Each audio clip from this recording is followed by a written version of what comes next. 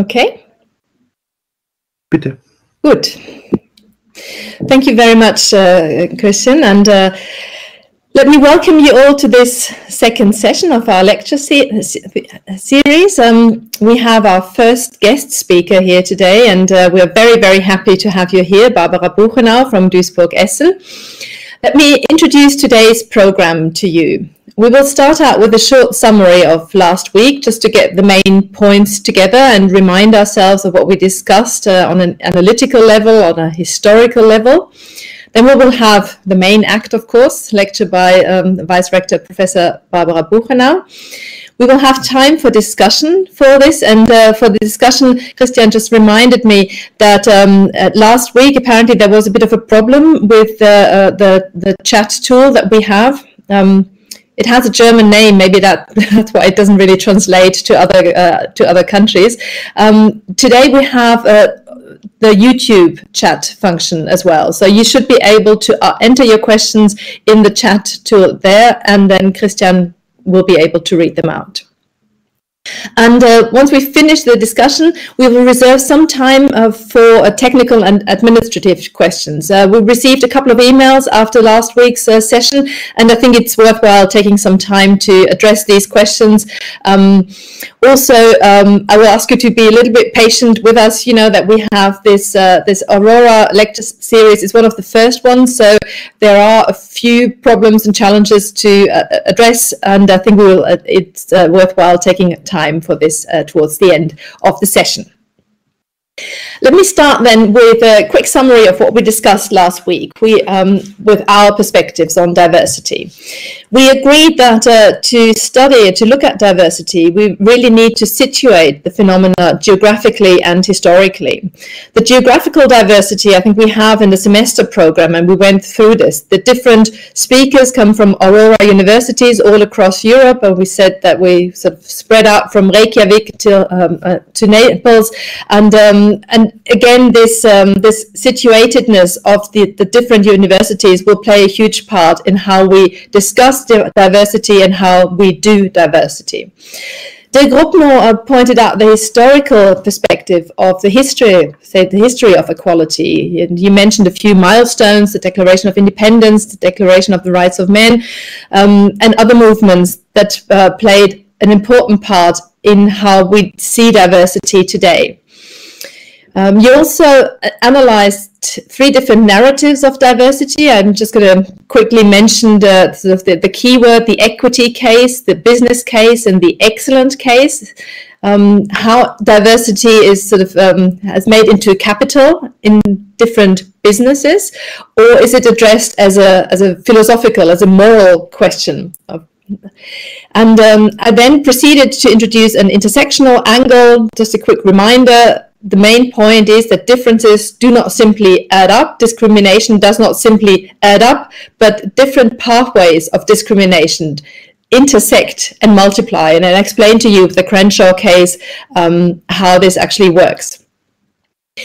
What do we do when we address phenomena of diversity on an analytical level? We need to separate levels of institutions, individuals, the experiences of discrimination and diversity, representations and discourse, and then bring them back together. This is no small endeavor, but I think it is the way we need to address these phenomena. And then we ended up with the question of identity politics, and we summarized that identity politics can be troubleshooting and troublemaking at the same time. And this also gives me the opportunity to sort of go back to the idea that this lecture series will present a variety of angles and perspectives. What it's not going to present is a solution. So we will have people from different institutions talking about matters of diversity and different ways of approaching diversity, of doing diversity. Yeah, but we will always come back to these questions of identity politics. What's the right way? How can we go about this? And today we have our first speaker here, Barbara Buchenau, who will tell us how she goes about this, how she deals with this in her research, but also in her function as the Vice-Rector of, amongst others, diversity. And Dirk will introduce Barbara Buchenau to us now. Yes, welcome also from my side. Thank you, Silke, and welcome, Barbara from Duisburg-Essen. It's a pleasure to have you here in our brown bag lecture series. Barbara Buchenau is Professor of North American Studies, Literary and Cultural Studies. So she's a literary scholar. Her fields are cultural theory, cultural history, multilingual, early Americana, historical forms of popular culture, multiculturalism, and contemporary literature. She works on post-racial turn in North American writings, diverse forms of literary and cultural transfers and exchanges, informing literary production in North America, and about the cultural and political work of stereotypical and typological representations of minority groups in text, maps, and visual arts. So you already can see that this is very close here to our topic of diversity, but coming from the side of a literary scholar. But since I think April 2018, she is also, as Silke already mentioned, Vice-Rector for Social Responsibility, Diversity and International Affairs of the University Duisburg-Essen, which is one of our partner universities in the AURORA network, by the way, but I'm sure you will mention that. The University of Duisburg-Essen is the first university in Germany to establish a vice-rectorate concerned with diversity. And this position is now held by Barbara. So she is a literary scholar working on questions of diversity, but also a practitioner, so to say, in the context of higher education when it comes to diversity and international affairs and so on. She received her PhD from the University of Göttingen, completed her habilitation, also there held visiting positions at universities like Stanford in California, and it's really a pleasure to have you here. And with this, I hand the floor over to you. Thank you, Dirk, and it's a pleasure for me to be here. And from my visit at Stanford, where I was just a visiting scholar, so someone sitting on the fence trying to look in, I bring a picture of San Francisco that I took, San Francisco in rain, that reminded me very much from the northern German climates where I was born. So welcome to all in the online world. I'm very happy and excited about this first European lecture series that we're setting up. And as you can see with my title, I already am off track because I think I've been asked to speak about diversity and well-being, and I remembered diversity and inclusion. It's the beginning of our term in Germany. The first week, we're very nervous about all those regulations with 3G and everybody on campus, and a lot of people still off campus. So bear with me, my PowerPoint is not pitch perfect. I've been running through 2 bomb scares, so 2 World War II bombs sitting in my hometown and in my university town, which have locked me up in my building. So the presentation is what it is, and I've brought you some German language as well, and I hope you still have some joy as I walk you through this. Looking at the date, 10/13/2021, I was trying to indicate that we're bridging languages, even in terms of how you list the date. There's differences. We would, in Germany, we would say 13/10/21, and here now with the period looks odd. It doesn't look English either. So it's a plurilingual lecture series, and I think we have a plurilingual, pluricultural, and plurihistorical approach to the question of what diversity is and how diversity can be done in academia, in universities, what it is about, and what we should look out for. And I'm trying to basically indicate a couple of red flags in the German academic landscape and in the US academic landscape. So issues that are raising conflict on campus and issues that are working well. And I'm hoping that I can indicate some clear directions. So I would like to walk you through 5 points in the following 45 minutes. I want to talk about the roots and the roots of academic debates about diversity. So where does it come from and where is it heading? How do we move from basically, I think, a talk about diversity in the 1990s to where we are now after and within, among Black Lives Matter, at a time of racism, police violence, also violence on the streets, and the question of academic selection processes that are also not always quite without color coding. So basically, I'm trying to indicate that we've come from a very celebratory sense of diversity as a goods, to a moment in time where we say that we need diversity for justice and that we need that diversity for innovation. So the business case is here and the justice case is here. And at the beginning of the conversation about diversity, it was a moment of celebration. And I don't know whether in your hometown there's still a Benetton store, but I'm always saying that we're coming from a Benetton world of diversity that is multicolor, multicultural, but not in terms of how we live, but rather in terms of how we celebrate it. And we've now moved into a far more honest and serious and also conflictive debate about how to do diversity in academia and beyond academia. In order to pin this down, I want to walk you through the 1990s in the US. There at the time, we have a trend towards multiculturalism, but also a trend towards colorblindness.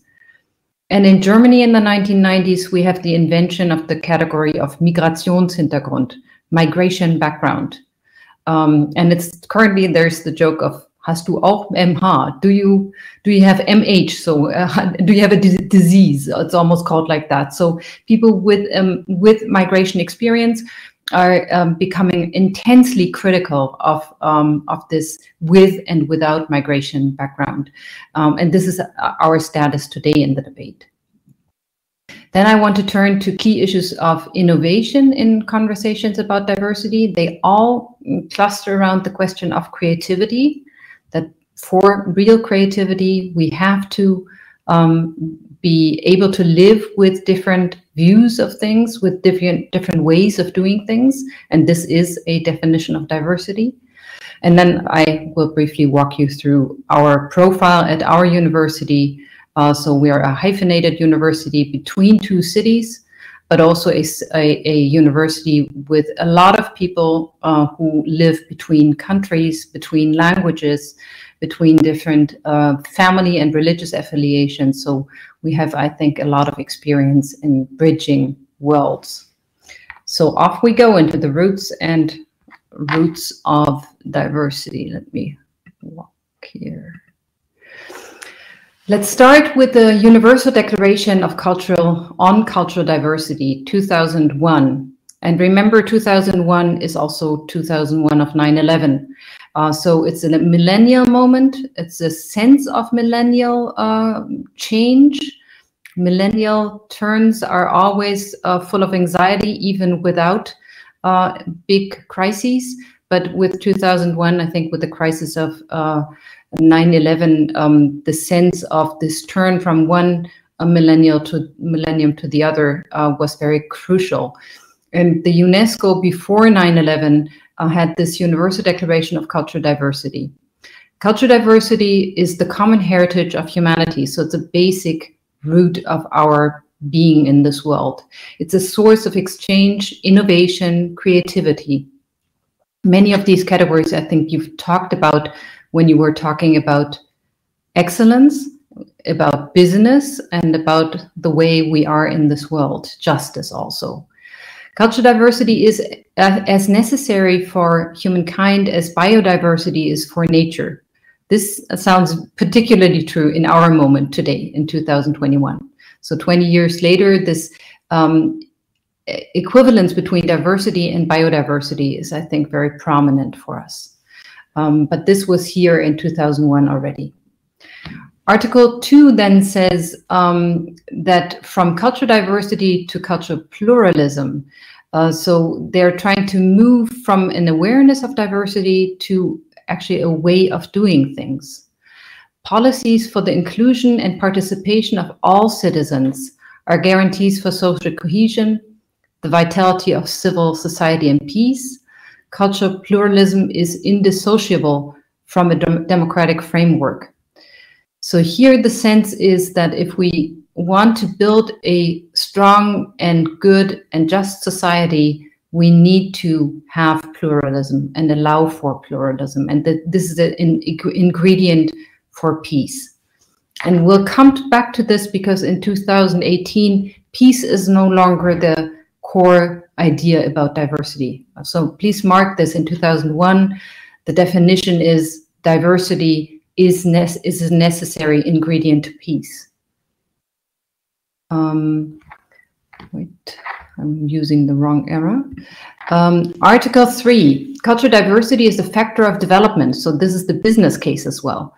Cultural diversity is one of the roots of development, understood not simply in terms of economic growth, but also as a means to achieve more satisfactory intellectual, emotional, moral, and spiritual existence. This is the basic definition upon which universities and higher education base their claim on diversity, right? So that in order to be intellectually challenging, emotionally stable, morally good, spiritually enchanting, diversity is necessary. And this is the principle upon which our universities probably all function. And now we move to the UNESCO World Day of Cultural Diversity for Dialogue and Development in 2018. So this is 17 years after 9/11, but also 17 years after a string of wars and conflicts that have developed from the millennial turn. And now the question is, why does cultural diversity matter? 3/4 of the world's major conflicts have a cultural dimension. Bridging the gap between cultures is urgent and necessary for peace, stability, and development. So I've brought these quotes from the UNESCO in order to indicate to you that over the past 20 years, there's been a quite extensive shift in our idea of diversity. So at the turn to our millennium, people were very certain that diversity is an ingredient of peace and power and intellect. And here now we have diversity as almost a source also, or an ingredient of conflict. So the gap between cultures, even the idea that there is a culture that you can separate from another culture, it's a very different and a divisive language that here comes in. And I think that's quite striking in terms of how such a big association as UNESCO is shifting gear towards conflict. Cultural diversity, they say, is an asset that is indispensable for poverty reduction and the achievement of sustainable development. So we move into diversity as an aspect of managing social conflict, and diversity as an aspect of reducing poverty. It has an economic dimension now, and it has a dimension of social conflict. And they go on at the same time, acceptance and recognition of cultural diversity, in particular through innovative use of media and information and communication technologies, are conducive to dialogue among civilizations and cultures. Note again the plural and the idea that there is one civilization and another. Same with one culture and another. Respect and mutual understanding. I'm emphasizing this so much because I'm not fully sure that UNESCO at this moment in 2018 is actually heading into or is basing its claim on an idea about cultural interaction that I would share. So as a literary and cultural scholar, I've learned that there is not a national culture, there is not a national civilization, there is a very clear distinction between global South and global North, between the center of European imperialism, American imperialism, and its fringes. But this conversation about civilizations in the plural and cultures in the plural is actually feeding into this discourse of the West and the rest, of global North and global South. So we have a move in the public conversation on diversity that emphasizes the business case and that emphasizes the case of social peace. But in both emphases, there's a marker that diversity itself is creating conflict. And this, I think, is something that is not very conducive to discourse in academia, and it's not very helpful to the actual conflicts that are on the ground, because these conflicts are not cultural conflicts, but they're conflicts about access to resources, access to support, access to having a right to speak. This is not cultural diversity. All right. Let us move to the US, where in many ways diversity was invented. And maybe it's not correct to say that in the US it was invented. My tendency is always to say that the Americas and other settler colonial territories very much depended on and drew on ideas of diversity, of managing diversity as well. So of allowing a lot of languages, allowing a lot of differences, but at the same time also making them work towards a social goal. And within this history of managing diversity, there has always been a lot of injustice involved. And in the US, we have two versions of doing diversity. And I've brought you two advertisements of the 1990s. This is an advertisement by a company that tries to define diversity as multicultural. A community is made up of dreams, ideas, and hard work. It's a blend of the ideals of men and women of diverse backgrounds, like woven threads in a colorful tapestry. Sometimes we also have this image of the salad bowl that Canadian discussions often use, or the mosaic. Here we have the tapestry, the colorful tapestry, people of diverse backgrounds, and they're woven together into a tapestry. Not totally without violence, this language, but it emphasizes the idea of dreams and ideas. And it emphasizes a very US-American discourse on hard work. The Protestant work ethic comes through here. So the idea that only if you work hard do you participate in this dream of diversity, something that academia probably still asks you to do. And here's the other version. This is the colorblind version. This is Ernst & Young, an advertisement, and it says in the small print, zebras never wonder if they're white with black stripes or black with white stripes. They work together so they won't be lunch for a lion. This is language of the 1990s. It's a pretty harsh rhetoric, and also a very clear logic of how to hold on to your job. Basically, if you don't worry about who you are and what you look like, but if you worry about the lion who's trying to eat you, then you're a good member of this company. So this is what they call colorblind diversity, trying to avoid the enemies outside and trying to work together against someone who is cast as an enemy. Oh, again, the wrong. And here's a comment by an African-American writer who is designing, who's writing from an African perspective.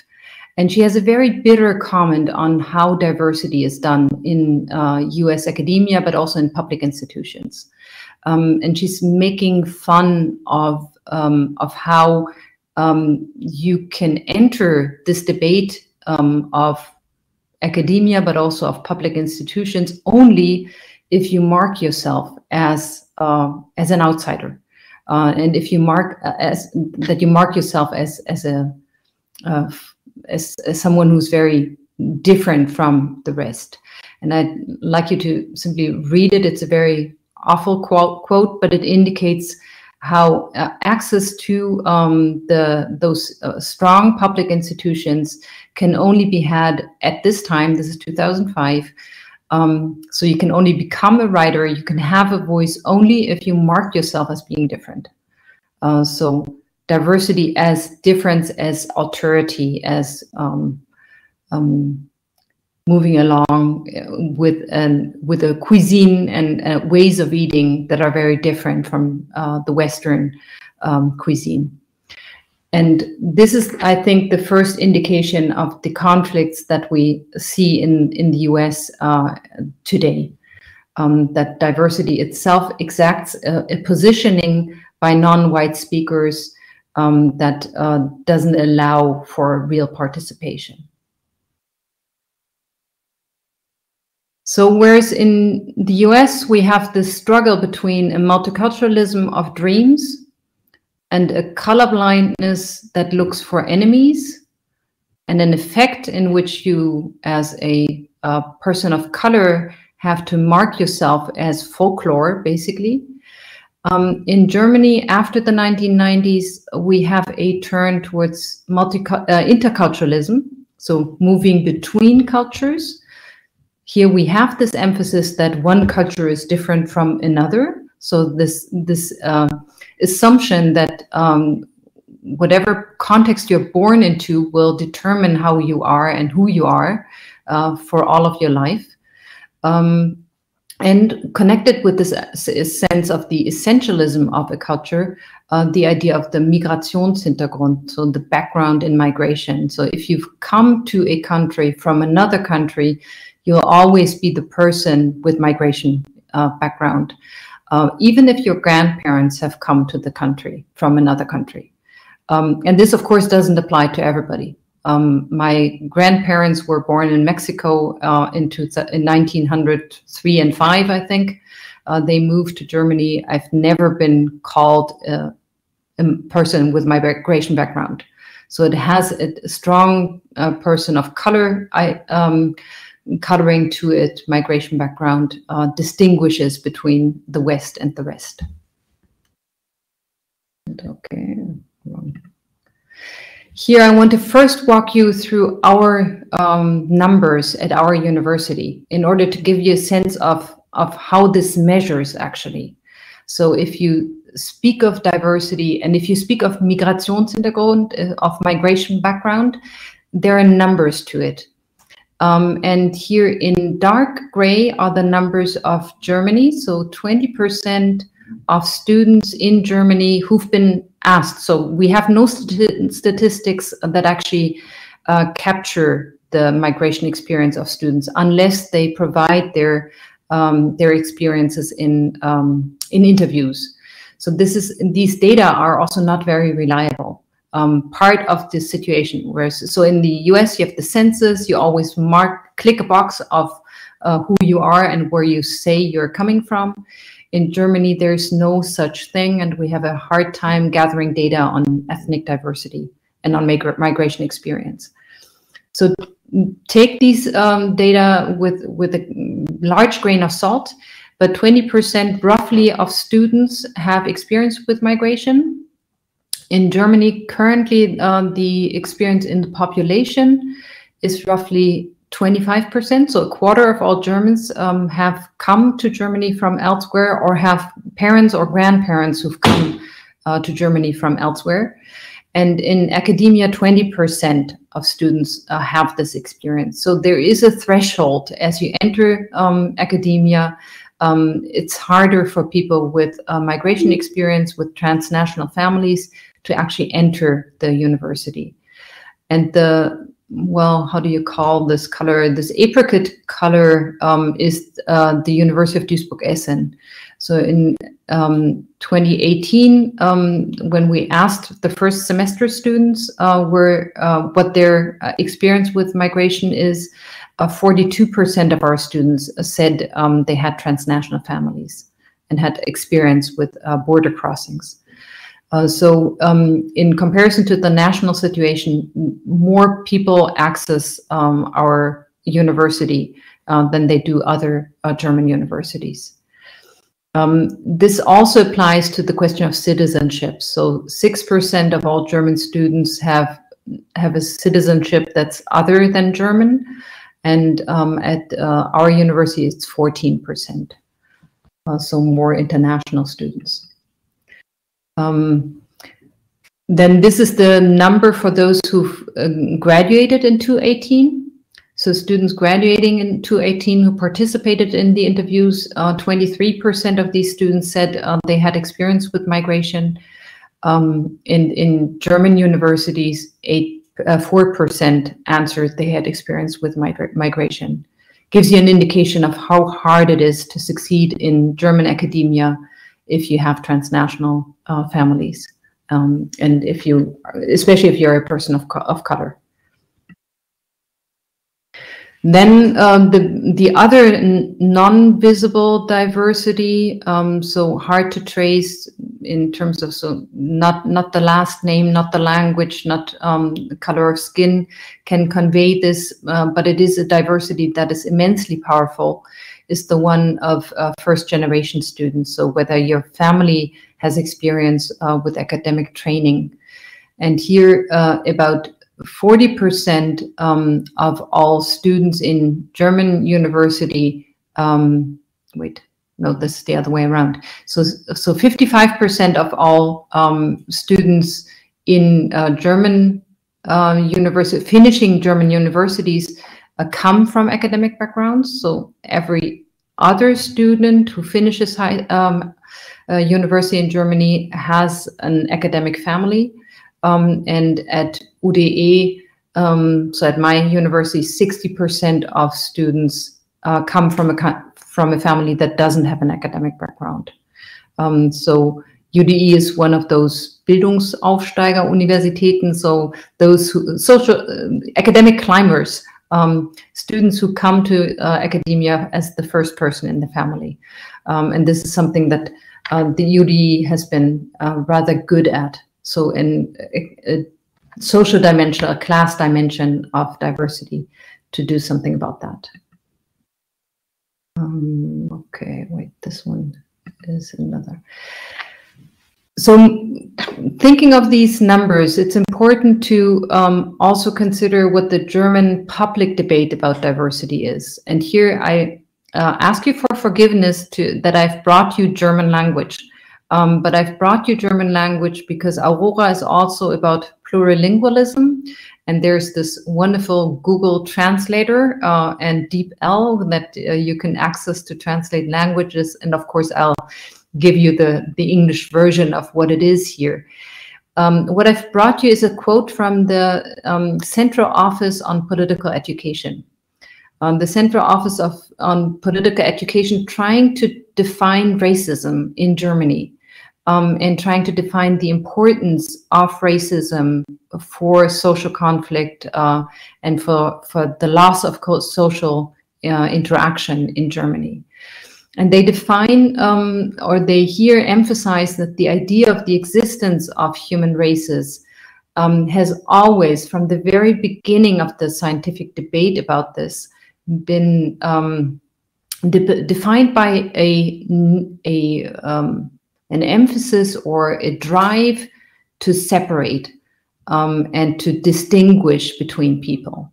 So the research on race, they say here, the scientific research on race was from its beginning meant to create hegemony, create differences and division. And I think that's very important that a central office in Germany now has this very clear language also on the role of the sciences, the role of higher education in in the continued importance of racism. And here they talk about how scientific research on skin color, on eye color, on your whole makeup has been the fundamental to persecution, to enslavement, and to murder. So they're clarifying very strongly that academia has an immense obligation to actually come to terms with its history of defining differences and being a promulgator of differences. And then they clarify very strongly that there is no scientific, no biological reasoning that actually makes racial differences in any way clear. So the idea of race is an ideology and not a biological thing. And they say the concept of race is the result of racism and not its, what is Voraussetzung? So you don't first have racism and then a concept of race, but you have a concept of race and then you get racism, right? Racism is what is the outcome of doing research in this direction. So a very clear stance on racism and Germany. Oh, something happened here. So this is about migration background, Migrationshintergrund. And this is the statistical center, so basically our census office that tries to define a migration background. And the interesting thing is that the concept of migration background was defined by a scholar at the University of Essen at the time. So in the 1990s, one of our previous universities had a set of scholars who worked on migration, and they defined the idea of having a migration background. And it's a very shady and very hard to grab category. A person has migration background, they say, when either the person is herself, himself, or one of the parents does not have German citizenship from birth onward. So you can acquire German citizenship when you're 2 years old, and your kid itself will still have Migrationshintergrund. So it's very hard to grow out of migration background. This is, I think, what the definition says, that if you've moved into Germany and acquired German citizenship, then your offspring will still be considered to be a German with Migrationshintergrund. So something that is still very biological in its definition. And the category with migration background was integrated into the micro census in 2005. So as of that date, we start to have data. And before that, it was very difficult to even have data on diversity, which is the other side of the coin, that in order to do diversity, you also need data. But data itself, in the way it's defined, is divisive. So there's it's a dilemma situation. The statistical category of migration background was used for non-German citizens, for people with multiple citizenships, for refugees, and for the offsprings of non-German citizens, of people with multiple citizenships and refugees. You see, this is a category that is so slippery that it's immensely difficult to apply. And for my sense of what matters, I think the question of whether you have transnational family obligations, this does affect the many borders you're able to navigate, the many different political and social settings that you're able to navigate. And this is an addition of skills that you're acquiring. This is not what the definition is here. So this definition of migration background is very much concerned with citizenship and birth, and how you're growing out of it. And that's why there's now this conversation, hast du auch MH? So as if it's something that is infectious. Do you have migration background? And here's a suggestion for further reading. If you want to read into the American situation, a long list of titles that you can look at in when you have time or if you're interested. Let me move now from here. So basically what I've tried to sketch is a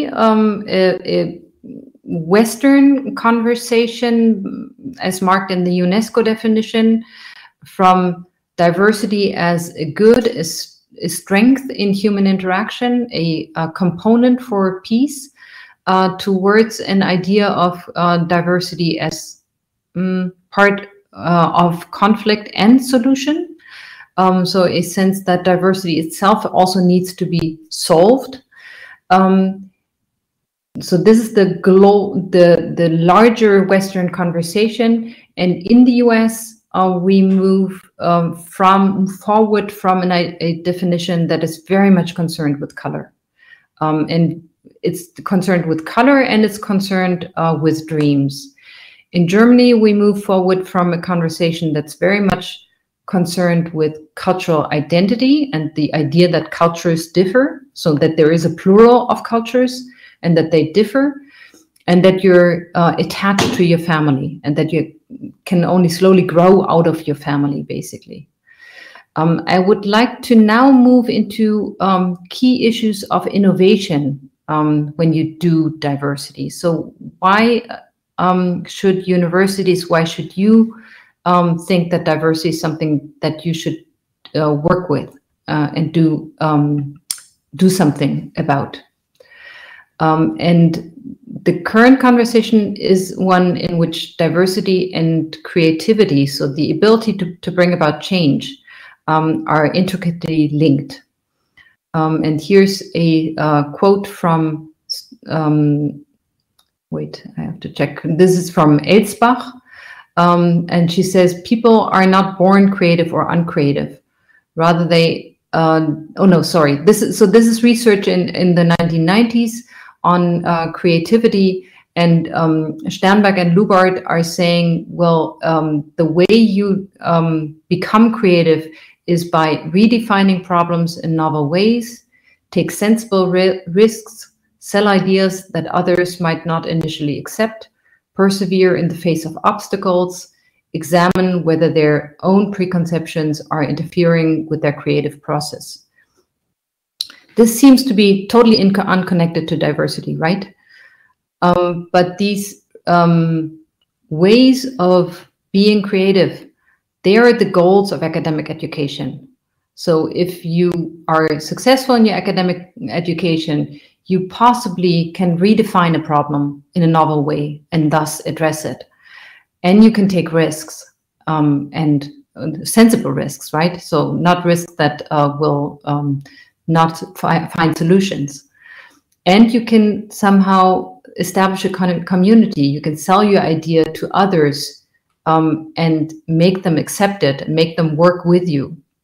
And you can persevere in the face of obstacles and examine the preconceptions that are hindering with the creation, with the innovation. So the idea here is, this is what academia wants you to learn apart from your field, apart from being a medical doctor, apart from becoming a journalist. You want to be able to pitch an idea, hold on to the idea, convince others, even if they're unconvinced. But the fact is that your ability to be understood as someone who's so creative does depend on a person's reading of diversity, a person's reading of your ability to actually bring about this change. And here skin color comes in, linguistic ability comes in, social ability comes in. So are you able to follow the manners of the group? And will people accept whether you're able to bring about change? And here Elsbach says, recognition of new ideas depends on typecasting of those who evaluate.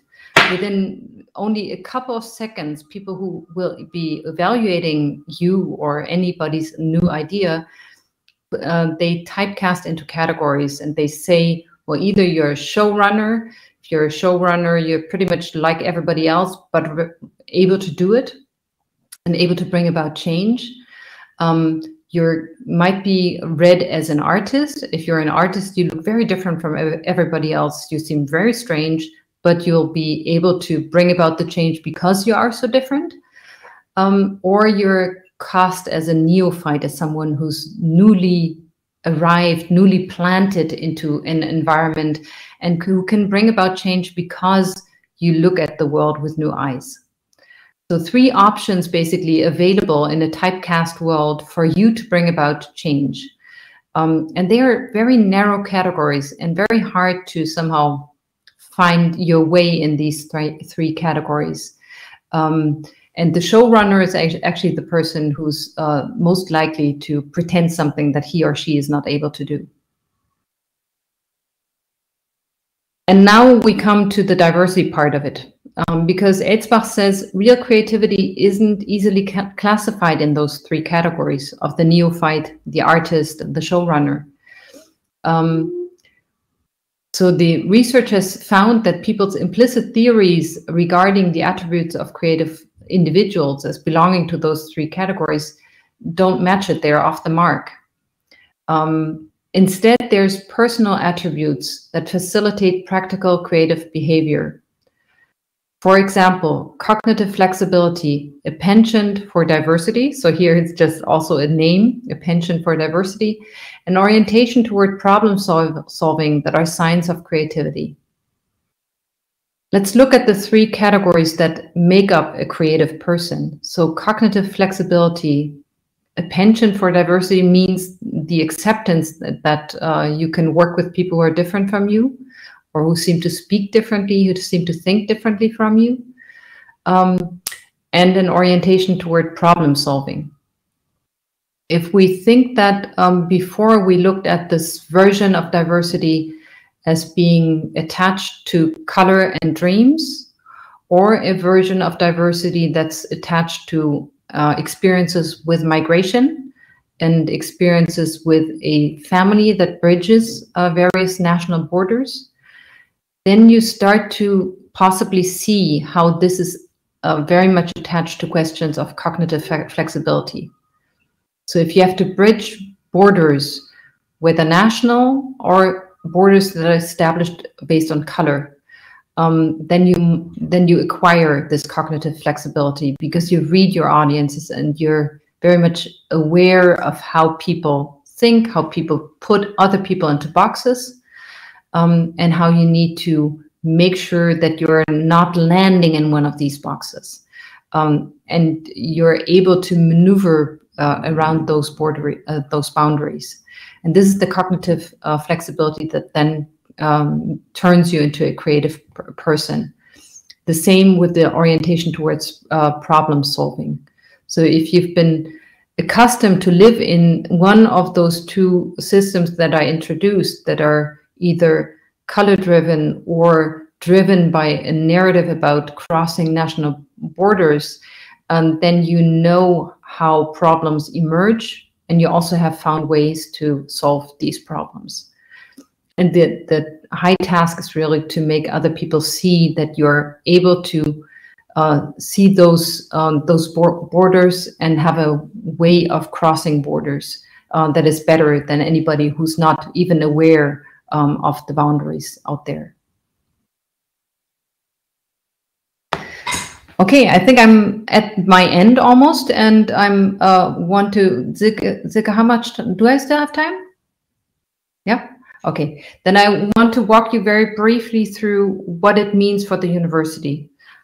So I've tried to give you a sense of 2 systems that have defined diversity very little in terms of sexuality, actually, in terms of age or in terms of ability, but really in terms of culture and color, more extensively than actually age and sexuality, gender, although these all feed into these categories. And if you, as a university board member or as a student of a university, look at things, then the question is, how can you make this be less relevant to your own future? So how can you enable your institution and yourself to not be caught by categories and not to be put into place. We always say that gender, for instance, is assigned to where you're supposed to sit. Race is also very much assigned to as to where you're supposed to sit, whether you're supposed to speak.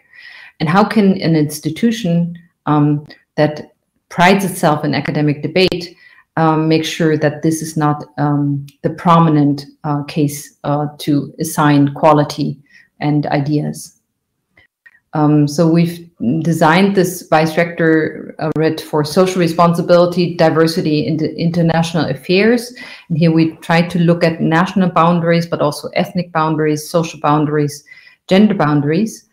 And what we're trying to unite are those people who work on diversity, people who work on inclusion, so the question of chronic illness, of disabilities, special needs, and the question of family needs, family friendliness, but also if you care for elders, care for your neighbors, how can you make these aspects relevant to your own success in your student life and in your life as a researcher?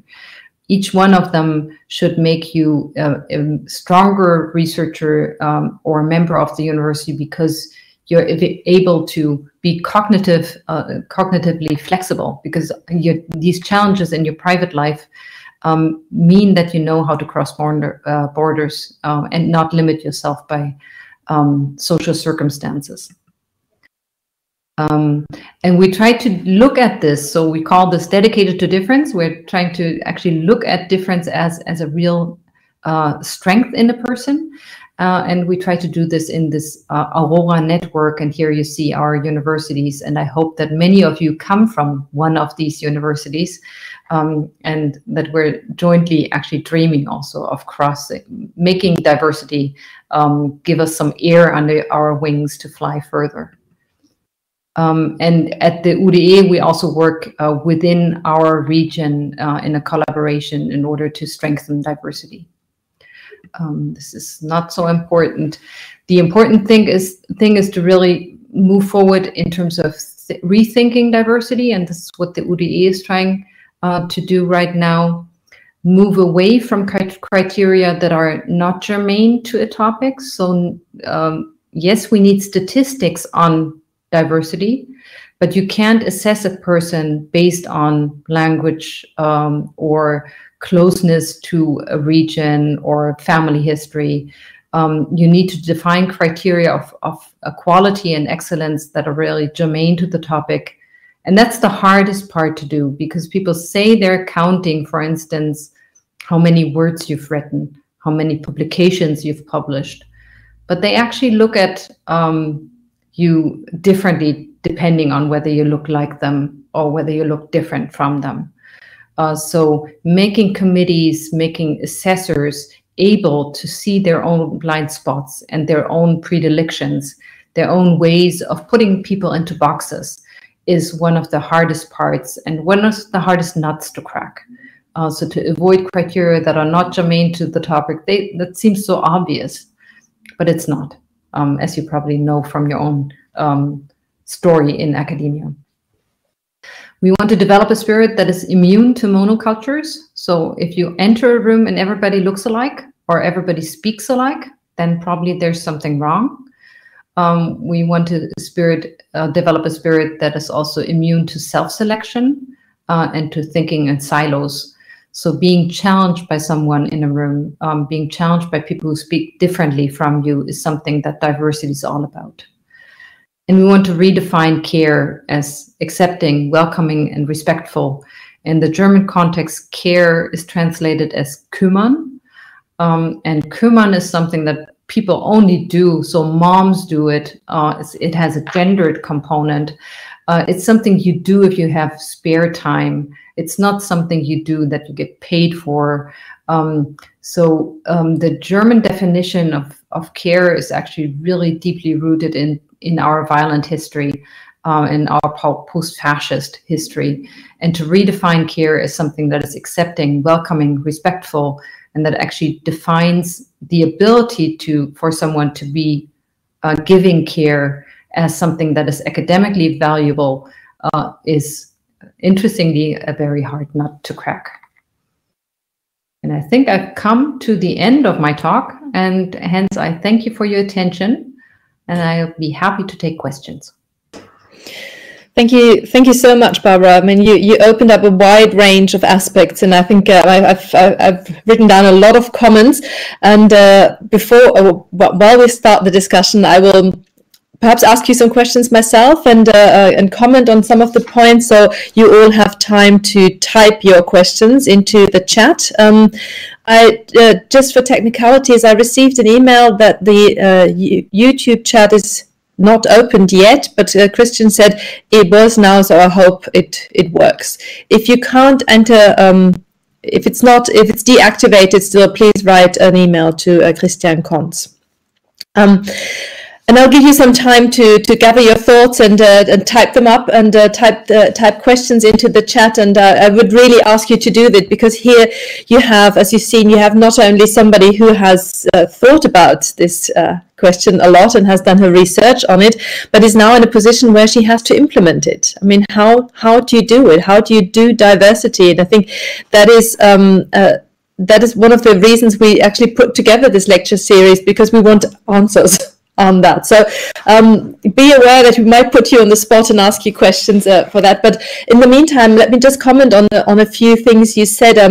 Maybe going back to the redefinition of care that you posted here, and I think this is very, very important that you draw attention to this. Care is also deeply gendered, isn't it? I mean, the opposite of care is work. So people so it's sort of divided in the mind that women stay home and care for the children and care for elderly and care for the community, whereas husbands leave the house, leave that private sphere and work. So we have Erwerbsarbeit and Care-Arbeit, and I think it's very very important to see how these are differently connotated historically. Also, what I think is very important to draw attention to, what you said in the last slide, that you have to make people aware of their own positionality. Where do you stand? And we always talk about this in class. I'm a cultural anthropologist, and so I always try to talk to the students about the unmarked position. And of course, the unmarked position is difficult to spot because, it's unmarked. But when you look around, and it's a shame that we're online now because we can't actually look around. But imagine we're in a classroom now, and imagine when you look around, what do you see? What do you think do all the people there have in common? And then you work your way through that. We are all, this and that and this and that. It's very interesting that color hardly comes into this. So color at the University of Innsbruck, it might be different, and I hope it's different at other universities, is because we're such a deeply white institution. Due to our history, and there's plenty of reasons for this, but you have to make people aware of the fact that the unmarked position is a white position, for example. Yeah? And then you have subjects where the unmarked position is a male position, etc., etc. But think about your own positionality. Where do you come from? What do you bring to the table? What assumptions, stereotypes, prejudices do you have, and how do you look at others in that way?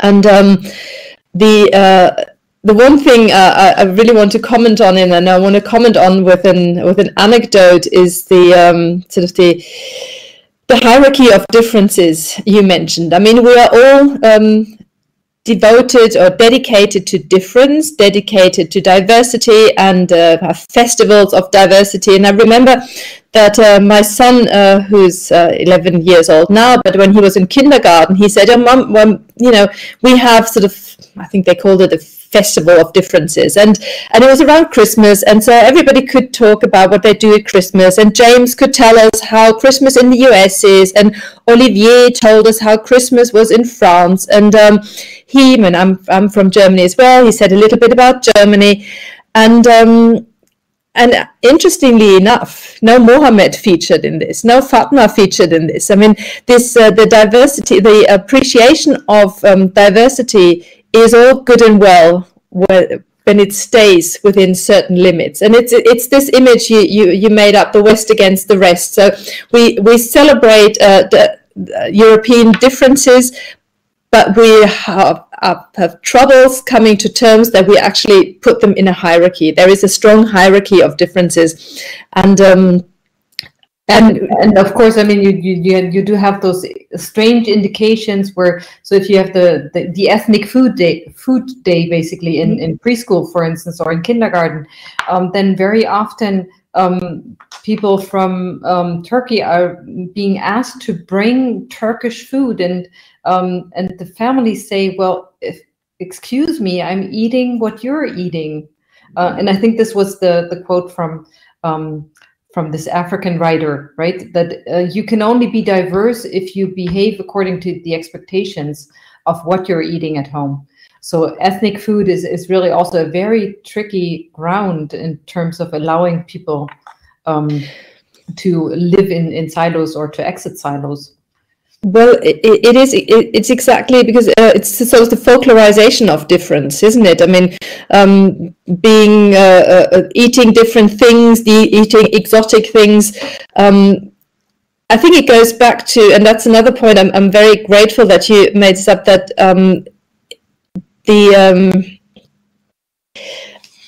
how to say this? First of all, I mean, the concept of culture is, of course, a tricky one in this, because culture is much more than the national culture, than the ethnic culture, and we see this, and we really have to conceptualize culture in this. So I am German, yes, and I probably bring some things with me that you would attribute as typically German or German culture, but I am also, of course, many other things. I am a mother. I love dogs. I might be a vegetarian. I might do certain sports. I mean, so it's the culture is culture shapes groups. I think I'm sure you can say this, but you cannot reduce culture to an ethnic or to a national dimension.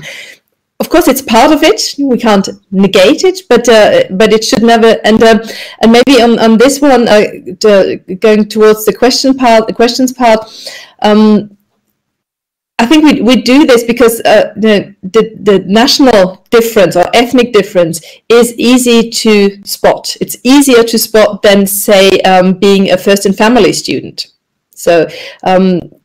And the class dimension of diversity, that's also a point, I think, and we're going to address this in the next week, where we're going to present a project from Innsbruck University about sort of non-traditional students, but it's mostly about first and family students. Maybe you can say a little bit about this, how your university addresses the sort of the class dimension of diversity in students. Yeah, and I'll be happy to do it, because I think it also addresses this question of not thinking in silos. We've done some really good investigations of what it is that allows a student to succeed regardless of her family experience, also her linguistic ability, her previous experiences. So it's an assessment that runs across color lines and across class lines, that if you come to the university and you're very anxious about exams, and if you have a low estimate of how well you can craft your fate, so those two elements, right, being afraid of exams and thinking that you cannot craft your fate, those two elements will be strong indicators of your difficulty to succeed. And this is not attached to questions of skin color or questions of class, of academic experience. So if you're afraid, or if you think that you cannot really craft your fate, then success is way harder to get by. The tricky thing is that instructors expect students who are first-generation students to not be very self-confident, and they expect them to be not so confident in terms of shaping their fate. Same goes for skin color and for religious differences. So there's the institution itself has certain expectations as to who would come into this realm of being afraid of the exam, and who would come into this realm of not either having chosen the field wisely or of not overcoming hurdles. At the same time, we know from our research that especially people from first generations or from transnational backgrounds are particularly savvy in maneuvering those difficulties. So the interesting thing is, if you, as a university, if you do something about, if you provide offers for people who are anxious of exams, and if you provide offers for people who need some kind of guidance in terms of selecting the field, holding on to the field, maneuvering, steering their fate, then the success rate goes up tremendously. So offering assistance to first generation students, for instance, has been rather unsuccessful because we've marked people at the entrance gate, hey, you're a first generation student. But assessing where students see difficulties and where instructors do pre-categorization, and then offering assistance in these two fields in which the most conflicts arise in terms of the ability to succeed. That seems to be really relevant also for researchers at the same time. So I think the same holds true for the researchers who are trying to finish their dissertation, trying to finish their second book. So addressing anxiety. Yeah, that's very interesting, and that's also part of the dilemma you pointed out at some point of visibility. I mean, we want statistics, we need statistics, and in the US, it's, you know, the first thing you do, you fill in a form and you tick all sorts of boxes. But I mean, by giving visibility, you also, you know, shape those groups. We have a question in the chat, and I'm going to read it out to you. My question considers the geographical location of the University of Duisburg-Essen. NRW, North Rhine-Westphalia, has the most residents in Germany compared to other states. Does your institution have an advantage to other states' units doing diversity? Thank you. Perfect question. This is like a steep ramp to climb up to. So it's 17 million in North Rhine-Westphalia. We're the state with the largest population. We're also, I think, the state with the largest ethnic, social, and religious diversity. So I think we have the privilege of having a lot of students who have a lot of experience, and the same with the instructors. So I think both in terms of staff, in terms of faculty, and in terms of students, diversity has been ingrained in the institution due to the history of North Rhine-Westphalia. So strong industrial site with a lot of hard labor, which means that a lot of students and faculty members have come from working class backgrounds and have also experienced migration in their family history.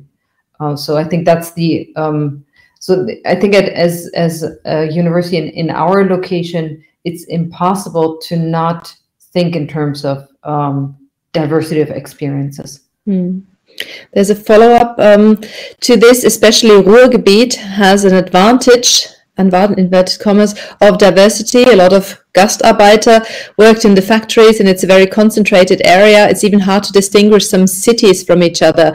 Maybe there's also the aspect of urbanity, of urban space coming into this. Yeah, definitely. I mean, I don't think it's some people say that we only carry out what we need to carry out, which is of course true. I mean, if you look at your institution and think of what are the challenges, then you address the challenges. But at the same time, I also think that we've come up with some really unique ways of not, so how can I put this? We have, for instance, a center of Turkish studies, and we have an academy in exile, and we have a Turkish literature department. So 3 units that look at the conflicts arising from questions of borders and connections between Turkey and Germany, and this deep web of interactions between Turkey and Germany. And this is, I think, could not be done anywhere else. And this is deeply ingrained, of course, in the history of North Rhine-Westphalia and our location. So minding yourself, being mindful of your history and your location, I think is what an institution needs to do, and it needs to move forward from there. Mm.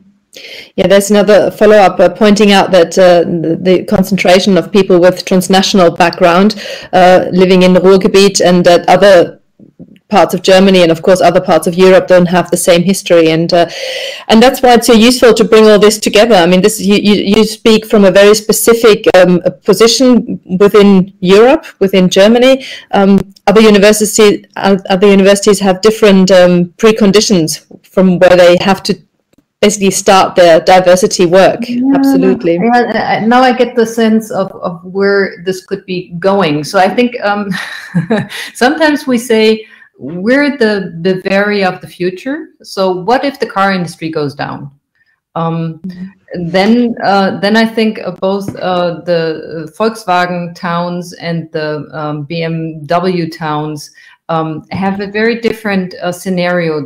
So in a way we're at the we have quite some experience in terms of re-industrialization and bringing in a knowledge industry when other industries are not as successful anymore. So looking at the ecological transformation and the social transformation, I don't think it's so some universities simply say, well, we can't do what you're doing because we're in a different town that is more academic. But at the same time, I think, well, these towns will change. So this is not the future, right? The future is that people have a migration history. The future is that we're looking for new industries, that economies are going down and others have to be pulled up. So I think the fact that in Central Europe, and especially in the German language speaking countries, academia is accessible more to people from academia, and for white people is not something that will last, that should last, because this is highly divisive. So I think in many ways, yeah, it could be said that now we're privileged because we have the environment, but in many ways I also think that other environments will change. And the need for academic training and for participation of academia in this transformation, the ecological transformation, is something that we'll all be facing. We have another question. What type of relation exists between diversity and language? Well, if you're able to translate all the time, or if you have to translate all the time, then you have this flexibility, this cognitive flexibility that was mentioned as a crucial tool in creativity. So I think knowing many languages will make it hard for you at the entrance gate, because people have a hard time to place you. So if you speak many languages, then people will always try to put you in, have a hard time knowing where to put you. But at the same time, this ability to switch between languages has, of course, the component of cognitive flexibility. And this is the crucial part you need in order to address problems that are hard to solve. I think it also allows for sort of the competence of shifting perspective. I mean, when you speak 2-3 languages and really speak them and think in these languages, that you know how they shape phenomena differently. Yeah, how grammar is constructed differently, and then that's sort of a way of thinking. And I mean, it's quite obvious. The more sort of ways of thinking you have to choose from, it can only boost your creativity and sort of the innovative potential. Yeah, but I think I should also say that it will always mean that you will have a harder time being recognized. So if you are a border crosser, if you're able to switch between different contexts, it also means that you will run into more difficulties than what Silke, you've called the unmarked position. So people in unmarked positions, whether white, whether female, male, whether straight, able-bodiedness, also neurodiversity as an aspect. So if you're unmarked, if people think you belong, people won't give you such a hard time. If you're able to switch between codes, between languages, between different cultural contexts, people will give you a harder time. But that hopefully, with the kind of care that I'm trying to define, it allows you to become a strong person to fight in these scenarios in which people want to place you or don't want to let you in. That's very true, and it's important food for thought, I think. Let me just ask Christian, do we have any other questions?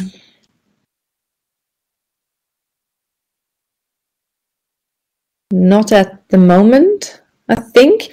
I need to apologize on Dirk's behalf. He has difficulty attending the session. He will get back to you, Barbara, later on, but apologies to everybody else, of course. And if we don't have any further questions, I want to finish by just taking you up on one last point, and I think that is something that everybody needs to take away. Conflict and culture. There is cultural conflict. That's something that's a phrase that is so easily said, and it is so very rarely true. I think what we need to really keep in mind that the conflict really is about access to resources, access to symbolic capital, to cultural capital, and the right to speak, the right to have heard. So the cultural conflict, and then this goes back to a long history of thought. I think we really need to make sure that this stops at some point, and really have to point out that it is access to resources that creates the conflict, not the cultures. I do have one last question, and this is the going back and forth with the writing questions in the chat. Language teaching and learning ? Not sure what the question is, but maybe you can say a few words on this. No, basically, I think that the promise has always been, I've done some research on language teaching, and I think it used to be that way, that you taught other languages so that people could become travelers, which is very much an indication of how this is a bourgeois question, right? So you learn languages so that you can travel, because you are able to cross borders. Then it became the idea that language learning actually allows you to be a bridge builder, that you can be an ambassador of your own settings, but also that you can build bridges. Nowadays, I think we have a better sense that within each language, you have ways of being in the world. So languages allow you to see certain things and disallow you to see other things. So if you have more than one language, you have more ways of making connections between objects and signs. So I think the ability to learn languages shouldn't be a promise for easy translation, but it indicates, or you learn, as you learn many languages, you know how much is lost in translation.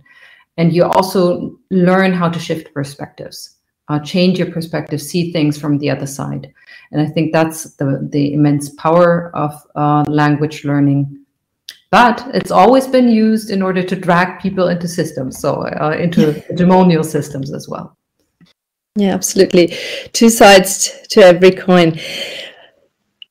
There are no other questions at the moment, and I would suggest that we take the last 5 minutes to address those technicalities and administrative questions, and therefore say goodbye to you, Barbara. Thank you so much for giving us an insight in your work, in your research, and also showing us these two perspectives of studying diversity and also doing diversity.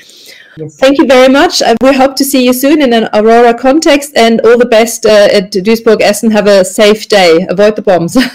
Thank you very much, Silke, and thanks to everybody who has been listening. And I know this is a hard challenge because you're in different study programs, so bear with us and think this is a first journey into something new. Thank you. Bye-bye.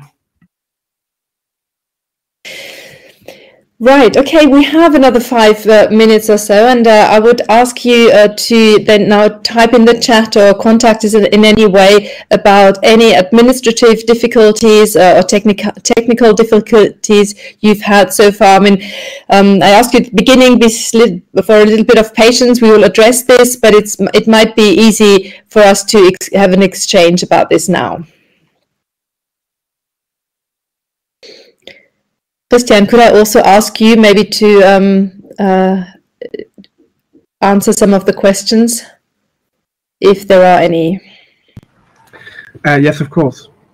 And I can also ask a question on behalf of our students. I received several emails asking about special guidelines or restrictions when it comes to the reflective and summarizing essays. Mm-hmm. That's a very good idea. Maybe we can just put together a few aspects of what we expect, what an essay like this could look like. Yeah, I will do that. I will put together a few points and then put them on OLAT, and maybe also talk about this briefly at the beginning of the next session, because OLAT might be another challenge for some people, so we can share these expectations. That might make things easier. That's a very good idea. Thank you.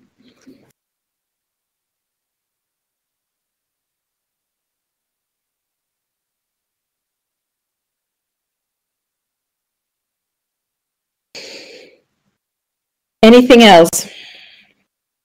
The YouTube chat was working, wasn't it?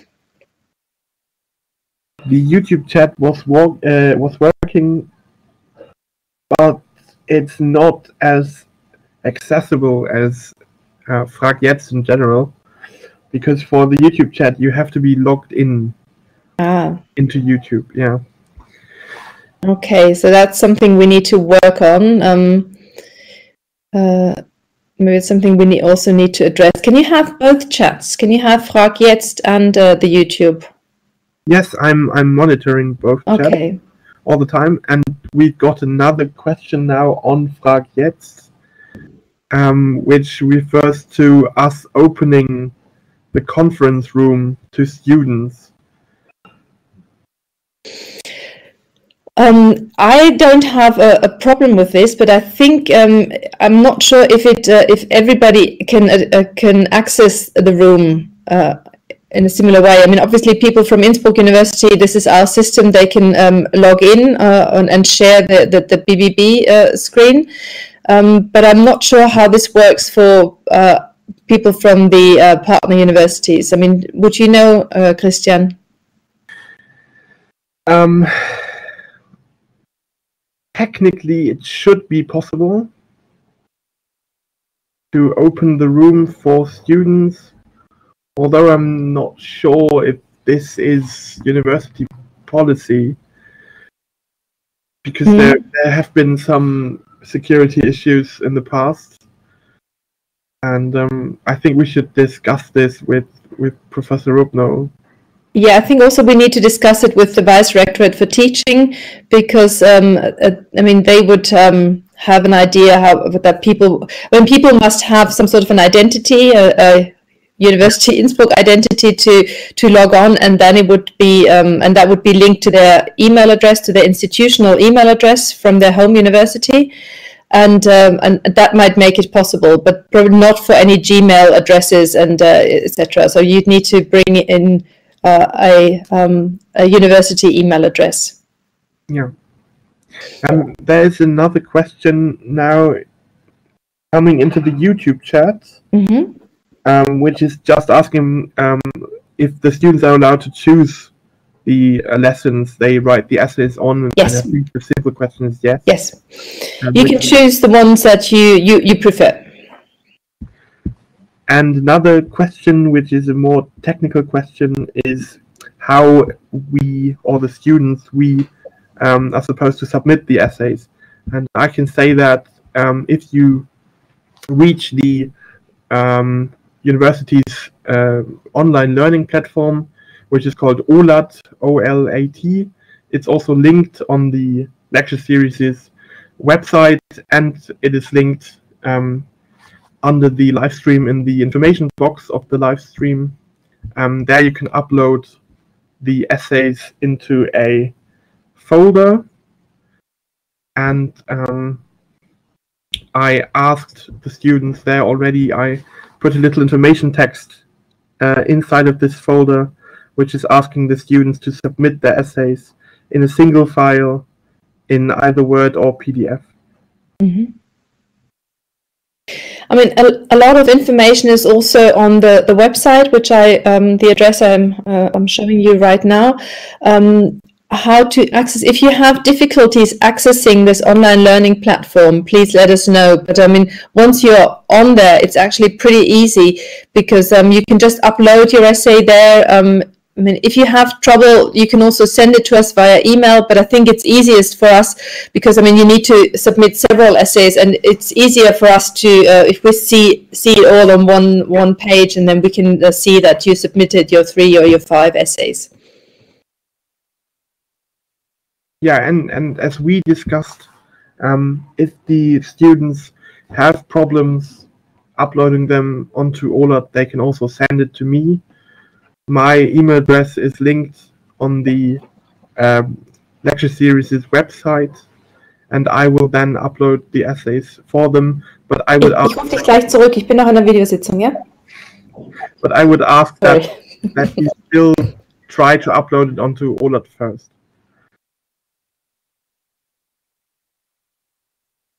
Absolutely. I'm sorry.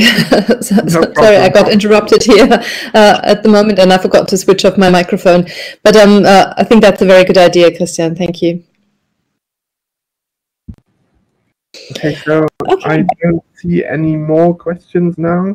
Well, thank you very much for being with us today, and I'll see you next week. Next week, we're going to address another aspect of diversity, which is more about the social class, and have people. No, I'm sorry, not next week. The week after that. Next week, we have a very special guest, the Foreign Ministry of Luxembourg, who will discuss diversity with us from a sort of political point of view.